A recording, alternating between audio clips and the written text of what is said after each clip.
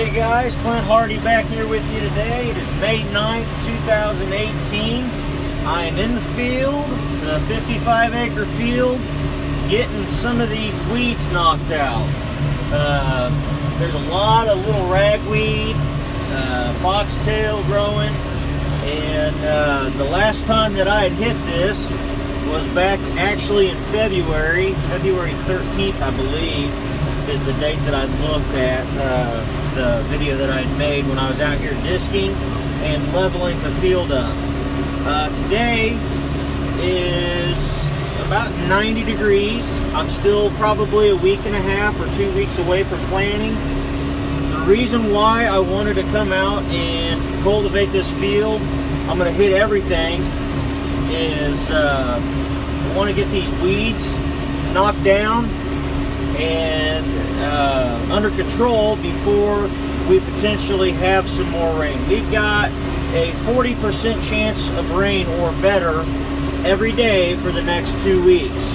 So I'm not too awful worried about how dry I make the field for the planting conditions, because we do have several rain events in the forecast. I've watched several videos. If you guys get time, check out Geiger Farms. He's a farmer that's pretty close to me. I've actually emailed back and forth with him. He's a great source, a great outlet for beginning farmers as well as organic farmers. He has a lot of knowledge, and check out his videos. Very knowledgeable on his practices and very successful in the organic farming practice.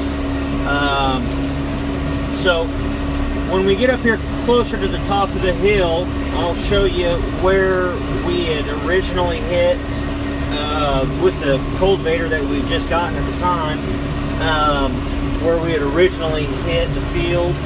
And I don't know how well it's coming through, but you can tell there's quite a bit of green coming up.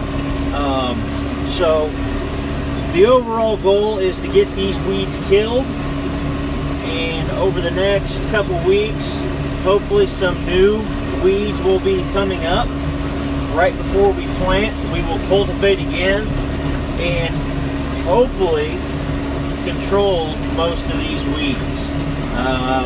This was, like I said, a 55-acre field I planted last year that I just couldn't stay on top of. The weeds just ate me alive. Just ate me alive. Rain also kept me out of the field for so long that it didn't give me the opportunity to come in and cultivate or do anything else. So, looks like Dad is pulling in. He's bringing me some lunch, and so I'll catch you guys up here in just a few minutes on some of the other areas that I had hit previously. Those weeds, very, very few. What I'd hit 2 weeks ago with the cultivator, the areas that I'd hit 2 weeks ago with the cultivator, it just decimated the weed seed bank, and it is not coming back to this point. But we're still hitting it again because we're here, and I want to keep this field a lot cleaner than what I was able to do last year. All right, we will see you guys here momentarily. All right, hey guys, Clint Hardy back here with you today. Follow-on video of one that I had made earlier. This is part of the 55-acre field I was telling you about, and you can tell it's pretty green down there. Velvet leaf, ragweed, there's some foxtail growing, some water grass, slough grass, whatever you want to call it, water hemp. This is the field. This is one of the portions that had only been disked, and it hasn't been touched since the middle of February.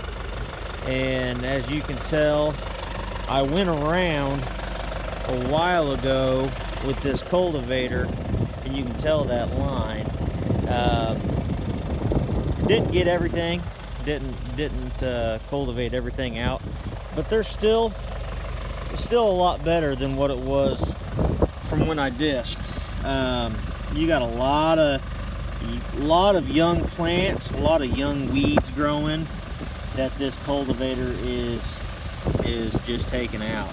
And this portion here, it has been about 2 weeks since, almost 3 weeks since anything has happened to it. So since any tillage equipment has gone across it. So yeah, the Krause cultivator is doing its job and taking out the weeds. And we'll go back here behind to show you what everything's looking like after. It's got the three-row tine harrow on the back, and this is what it's looking like after. I am going 3.5 inches. About 3 or 3.5 inches deep is all I'm going. And it's just turning everything over just like what I want it to. I want it to do, burying weeds or cutting them out. And I will take that all day long. I got to go pick up the seed. Oh, I think tomorrow is when I said I'm going to go pick that stuff up. Pick up the seed and some of the soybean treatments. And hopefully my new soybean and milo meters will be coming in the mail here the next day or two. And I'll get them slapped on the planter. And I was talking with one of my old clients, one of my old buddies I still keep in contact with regularly. And I might have a planter monitor to put on, potentially. So he's helping me out with that, kind of referring me to a couple different deals, a couple different opportunities. So hope everybody's doing good. If you don't mind, please like. And there goes a deer. Please like, please, there goes another deer. I can't say it before they start running out. Please like and please subscribe to my channel, and we will keep this thing rolling. Alright guys, hope you're all having a good one, and hope you're enjoying this nice weather. Take it easy.